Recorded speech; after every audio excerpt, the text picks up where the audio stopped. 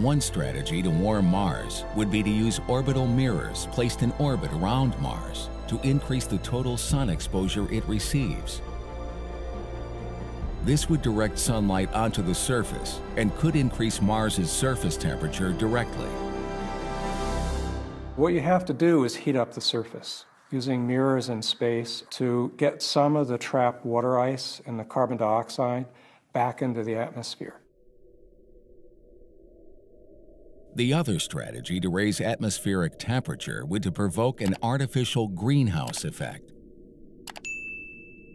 We know about gases that are much more powerful than carbon dioxide as greenhouse agents. And these are like fluorocarbon gases. And we could produce these artificially on Mars. On Earth, we do produce these things, we use them for refrigerants. On Mars, we would just release them into the atmosphere.